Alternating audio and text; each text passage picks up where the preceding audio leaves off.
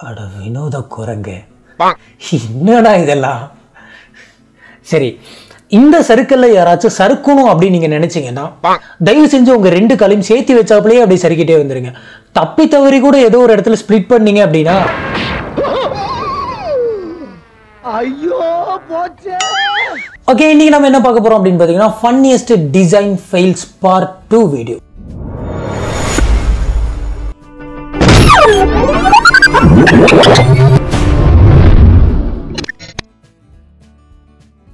சரி பாவீங்களா, public toilet சீலிங்ல எதுக்குடா கண்ணாடி வச்சிங்க?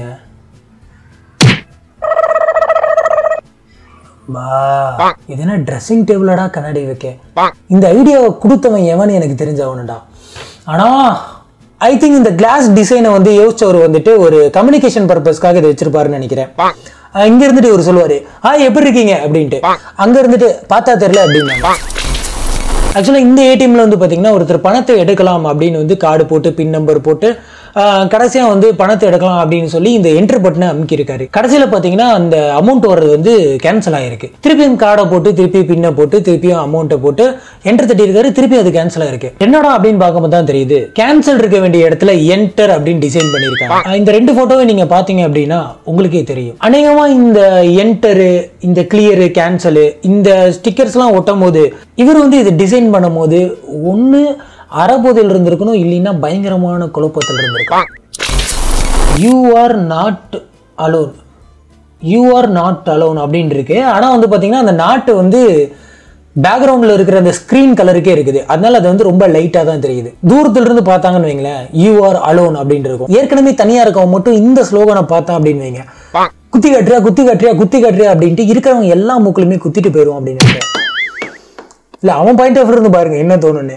நம்மளை வெறுப்பேற்றணும்னே யூஆர் அலோன்னு ஸ்க்ரீன் போட்டு நின்று இருக்கானுங்களே அப்படின்னு தோணும்.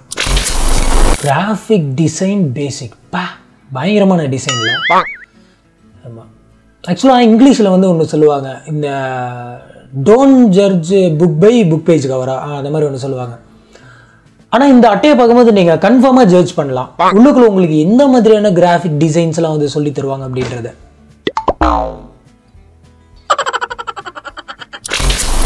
1 லிட்டர் இருக்கக்கூடிய ஒரு பெரிய ஷேக்கர் பாட்டில் அப்படின்னு நினைக்கிறேன். அது வந்து பார்த்தீங்கன்னா எல்லா மெஷர்மெண்ட்ஸுமே கொடுத்துருக்காங்க. 200 ml, 300 ml, 400 ml, 500 ml, 600 ml. ஆனால் பாட்டில் தான் டிரான்ஸ்பரண்ட்டாக இல்லை. பாட்டில் டிரான்ஸ்பரண்ட்டாக இருந்தால் உள்ளார இந்த தண்ணியை ஊற்றி எவ்வளோ தூரத்துக்கு எவ்வளோ மெஷர்மெண்ட்டில் இருக்கணும் அப்படின்றத கண்டுபிடிக்கலாம். டிரான்ஸ்பரண்ட்டாகவே இல்லாத பாட்டிலுக்குள்ளே இந்த மெஷர்மெண்ட் எழுதி என்ன பிரயோஜனம் எனக்கு தெரியல. Ultimate design fails.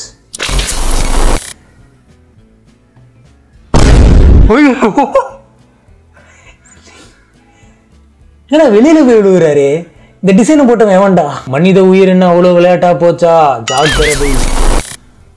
Packed with tasteless sugar.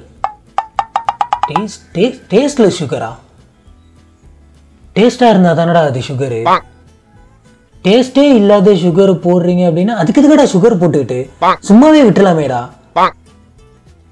ஒருவேளை பேக்கடு வித் டேஸ்ட் லெஸ் சுகரா? ஆனா பேக்கடு வித் டேஸ்ட்ல சுகர் தான் இருக்கு. ஏன்னா நீங்களும் பைத்தியமே எங்களையும் பைத்தியக்காரனாக்கிறீங்க.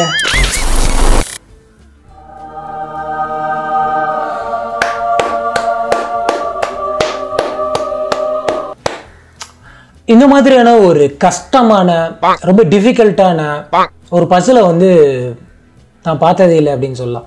இந்த பக்கம் பாருங்க, எந்த பக்கம் ஓப்பனிங் இல்லை. கடைசி இதுக்கு கொஞ்சம் முன்னாடி ஒரு சின்ன ஓப்பனிங் இருக்கு. அதுக்குள்ளேயே இப்படி ஏறிட்டு அப்படியே போயிடலாம். யாருமே இதை சால்வ் பண்ணக்கூடாது அப்படிங்கிறதுனால ரொம்ப கஷ்டமா வந்து இதை டிசைன் பண்ணியிருக்காங்க அப்படின்னு நான் நினைக்கிறேன். என்னடா அது பெட்டு? ரோஸ் தீம் பெட்டா?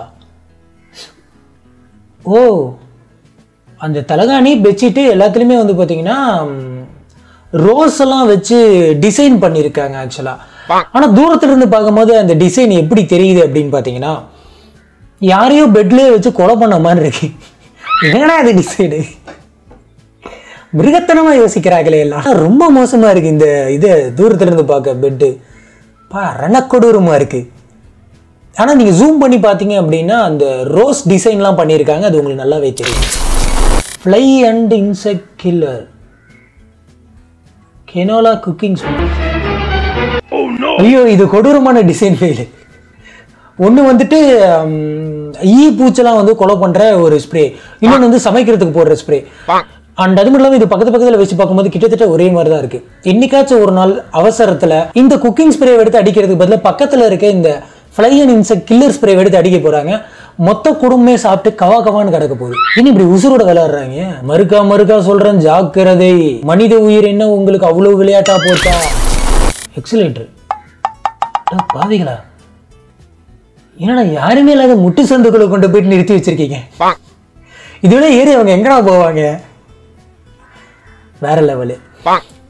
இதை டிசைன் பண்ண அந்த இன்ஜினியர் யார் அப்படின்றத நம்ம வந்து கண்டுபிடிச்சா. எந்த ஞாபகத்துல இங்க வச்சிருப்பாங்க அப்படின்னே தெரியல. போ அம்பிட்டு பேர் ஏறி செவுத்துல முட்டி சாவு அப்படின்ற மாதிரி இதை கொண்டாந்து இங்க வச்சிருக்காங்க. எவனோ நம்ம பயலா தான் இருக்கும் அப்படின்னு நினைக்கிறேன். Take that engineer. இன்னைக்கு நம்ம பார்த்த இந்த வீடியோ பயங்கர ஃபன்னா இருந்திருக்கும் அப்படின்னு நினைக்கிறேன். நீங்க சொல்ல விரும்புற விஷயம் எதா இருந்தாலும் சரி கீழே இருக்கக்கூடிய கமெண்ட் பாக்ஸ்ல மறக்காம ஸ்பாட் பண்ணுங்க. அண்ணா இதே மாதிரி இன்னொரு ஃபன்னான வீடியோல உங்களை சந்திக்கிறேன். Have a fun.